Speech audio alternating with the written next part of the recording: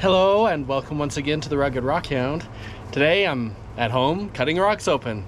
So this is actually early in the week. This week we've got a big family reunion we're going to, and hopefully while I'm out there, gonna get out rock hounding at least once. So next week you should have a nice video of rock hounding. But for now, some more cutting, and yeah, let's see what we get. Starting off with some purple jasper from southern Utah. And oh, that's cool. In a way, it kind of looks like space, the universe. Really cool. This is just a tiny piece of agate jasper that was just sitting around. This side pretty much broke. That looks nice.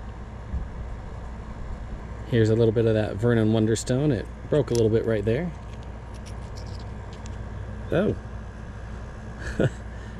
Admittedly, I've got to say that's some of the most boring Vernon Wonderstone I've cut open. Oh well, I guess there are some that are just okay. Here's a nice little Dugway geode. Okay, yep, that's a decent Dugway geode. You can see sometimes how in the geodes you get these crystals that'll form in the center of them, and that's really cool when that happens.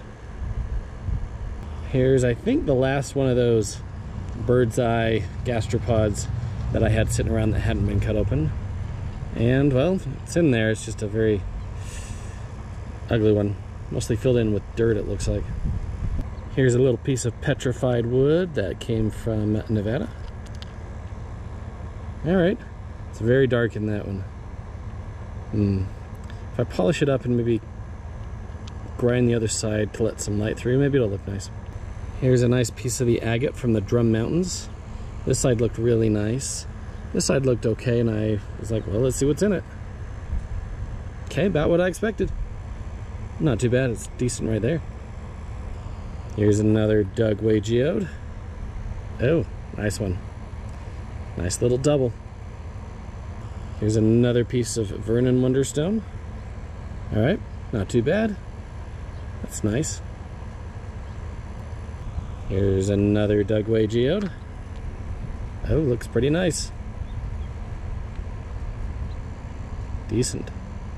Here's a piece of jasper, probably from that spot that Tim found. Okay, interesting. Not too bad. Another little Dugway geode. And didn't really get much in this one, but you can see the structure of it, and sometimes where it fractures and then fills in with this kind of weird hard clay stuff. Here's a little bit of agate that my subscriber sent last year. I forgot the name of this stuff. Kind of like a mossy agate. And it looks about like what I thought it would look like inside. About the same as the outside. Interesting stuff. Here's another little piece of petrified wood. It broke as I was cutting it, but that's what it looks like. Another piece of petrified wood from Nevada.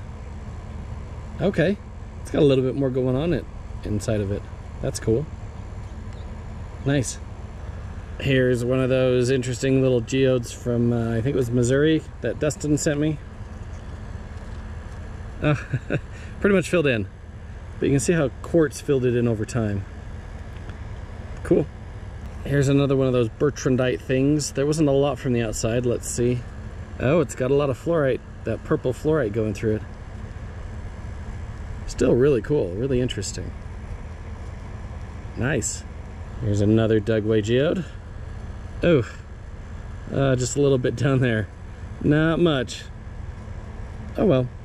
Saw this rock just sitting in there. It had a little bit of agate on it. I don't remember where I grabbed this. Let's see. Oh, well, that agate in there is actually pretty nice. Yeah, where did this come from? I don't remember. Maybe it was a subscriber. I don't actually know. I can't remember. Still really cool. And the last one I'm cutting open today is this nice agate that my subscriber gave me last year. And yes, it looks very nice on the inside. Very good. That is really pretty stuff. All right, now as a bonus, Eric took some of the stuff I had just sitting in my buckets that I've had for a long time. And this was a piece of red horn coral that I had just sitting around. He went and took and polished it up for me on this end. And a little bit on that end. Yeah, I gave him a bunch of stuff to just keep to polish up, and then he polished some of it up for me. Here's a small piece of one of those septarians that come off of his claim that he just got. And yeah, he polished this one up. Look at that. That's some pretty nice stuff. Might even be a little bit barite in there. I got it all wet, but this is another piece that he polished up for me. These nice little septarians that comes from that claim of his. I don't know. We might start collecting more and maybe even starting... I might even think about selling some of this stuff. Would you guys be interested if I collected some of this and started selling it? Let me know in the comments. And that's it for today. Some neat stuff. Cut open some of this stuff I had sitting around. I need to get a bigger saw. I'm really gonna work on that at some point. We'll get there. But for now, we'll just cut the smaller stuff. It's still really cool and really nice. And a huge thank you to Eric for polishing those up for me. That was really nice. And yeah, are you guys interested in some of that stuff from his claim he just got? Are you interested in any of the septarians or the petrified wood or anything else up there? Yeah, just let me know your interest and maybe I'll see about starting to sell stuff. I got to get something set up for that, business license and a bunch of other things. Anyway, until next time, when I will hopefully have a nice rock counting video for you from our reunion, remember, there is treasure everywhere.